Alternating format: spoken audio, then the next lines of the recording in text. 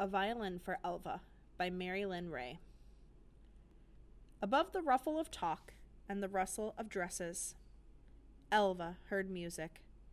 Later, she didn't say she had been watching through a hedge. All she told her parents was, "I want a violin." She asked them both. She asked with pleas, but they hadn't heard what Elva heard, and they said no. So she pretended. When she should have been brushing her teeth, Elva was rehearsing for recitals. When she could have been learning subtraction, or should have been going to sleep, she was playing music only she could hear. Summer, autumn, winter, spring, Elva played. And Elva grew. She outgrew her sleeves, outgrew her shoes. She grew until she was a grown-up, and outgrew her violin. Now she had a briefcase and a job. She had appointments and important meetings. But if she saw a page tremulous with music, she remembered what she once had wanted. "I'm much too busy," Elva said, though she began to borrow records from the library downtown. At home, she listened to them, and then she felt she had picked up her violin again. Sometimes she was the whole string section of the Philharmonic, all those elbows going up and down. Other times she played alone. But the music stopped when the record stopped, and silence filled the room. Elva had a dog for conversation, but conversation with her dog couldn't cover up the quiet. She kept chocolates for refreshment, but chocolates couldn't fill the empty feeling. "Well, I have things to do," said Elva, and she did them.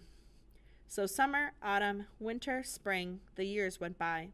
Elva had many satisfactions and achievements. Only one was missing. "I'm too old now," she told her dog. But more and more she kept imagining what might have been. Until one day she took a breath, and took her purse, and bought a shiny, fragile, varnished violin. At home, Elva studied how to hold it. Then she lifted it against her shoulder and clamped it with her chin. She pushed the bow across a string. Squeak! She tried again. Squeak! So Elva tried something else.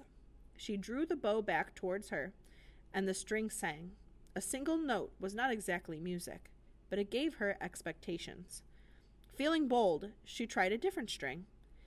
The bow bucked. The dog slid under the sofa. But Elva played her one note again and was encouraged. "I will improve," she said. But she didn't. It wasn't easy. Holding the bow correctly, landing on the right notes, figuring out flats and sharps.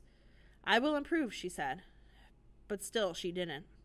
So Elva sadly snapped the case and put away her violin. Then one day she heard that Madame Josephina was accepting beginning students. And again she took a breath and took her purse and bought a course of lessons. Every Tuesday, every Thursday, Elva came to Madame Josephina. On the days between, she practiced. Then there was a recital. All the students had to perform on stage. Everyone was nervous, especially Elva, but she drew the bow against the strings, and in that moment, something happened. Elva was making music.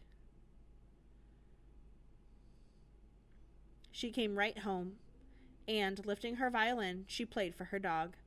Then she played again for herself, and again, and again, and again, until at last Elva kissed her bow and went to bed, imagining all the tomorrows, and all the music there was to make. The end.